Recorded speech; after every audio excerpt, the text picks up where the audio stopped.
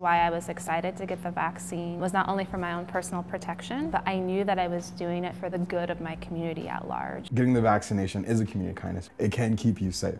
It will stop your life from being horribly upended. I knew that this was going to be a privilege. This is an opportunity for us to be a part of something that can actually make positive change for everyone. That feels really empowering. If we're about standing up for our children, this is about standing up for our children too.